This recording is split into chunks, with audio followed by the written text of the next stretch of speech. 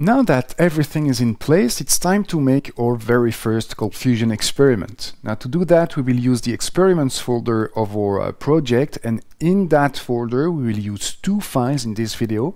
The first one is form.cfm and the second one is formaction.cfm. Now let's take a look at the first file, form.cfm. I will run that file in the web browser.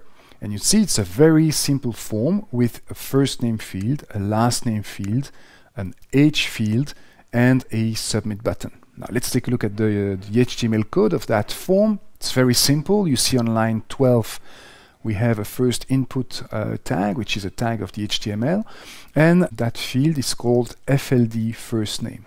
Now we have a second input on line 16, which is FLD last name. FLD stands for field, of course.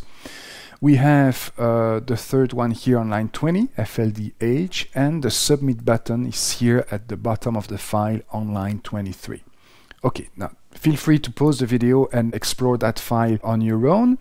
Let's go now to the form action, and this is a very simple file as well. If I run it in the browser, you see welcome, first name, last name, you are age, years old. Now the goal here is pretty obvious. What we want to do is take the data that was submitted here in the form on the form.cfm page and use that data to generate dynamically a customized welcome message for the user. And so change those dummy data here, first name, last name, and age, by the data submitted in the form. All right, to do so, I go back to ColdFusion Builder. I go to form.cfm, and the first thing that I will do is change here the action of that form. On the form tag on line 9, I will change the action to formaction.cfm. This means that when the user will click on the submit button, the data will be sent to that file. Let's take a look at it. So let's run that file again in the browser. I will close those two tabs here, and I will open my developer tools in Google Chrome. All right, now take a look at that network tab when I will hit the submit button. I fill the form with my first name, my last name, and my age, and now I hit the submit button. Now first of all, if you look at the address bar, we are on the formaction.cfm file. So this is all good. Now here in the network tab of the developer tools, I can see the request that has been made here to formaction.cfm. I see that the request was successful.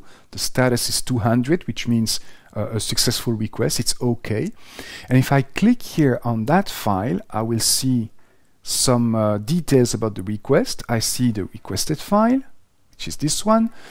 The method used is post, the status code is 200, the request was successful, and at the end here I have a very interesting part, because I can see that some form data was transmitted to that page. I can see first name Damien, last name Bruindonks, as I typed it in the previous page on the form. The age is 39, and this is the submit button that I have hit, which is also part, of course, of the form. Now we know that the data is available to that page. Now how to use it to customize our welcome message. Let's go back to ColdFusion Builder and go back to formaction.cfm. Now here is the welcome message. Now just before that welcome message, I will open the first ColdFusion tag of this course, and this ColdFusion tag is CF output, and that ColdFusion tag will be closed here after the welcome message. Now basically that CF output tag, and notice already that all the ColdFusion tag, they all begin with the CF for ColdFusion. The CF output tag instructs ColdFusion to output something on the screen, to print something out on the screen. And what we want to output here is the first name variable as typed in the form of the previous page. So I will delete that part of the text, and I will type two hash signs. Now actually I just typed one hash sign, and ColdFusion Builder typed the second hash sign for me and placed the cursor in between the two signs. So now that I'm in between those two hash signs, I will write form.fld first name. And the FLD first name here must be the name of the form where I typed that value, FLD first name. It has to be exactly the same name. Now we'll do the same for the next two variables. So here for the last name, so double hash sign, form.fld last name. And for the age, same thing, form.fld age. Now the CF output tag will instruct ColdFusion to look at those hash signs here and to replace what has been typed in between the hash signs by the corresponding value. So this is how it works here. Let's take a look at how it works now. So if I run the page, I will open my developer tools again, view developer tools. Look at the network tab again. I will fill the form again. All right, my age, hit the submit button. And here you see, welcome Damien, you are 39 years old. So it works.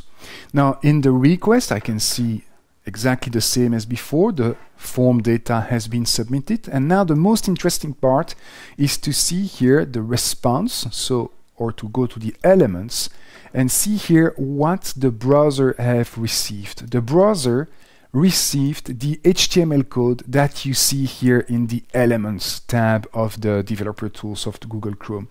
And in that HTML code, you see no trace of the ColdFusion code that we have written. This means that ColdFusion has processed that code, has removed it from the page after it has been processed.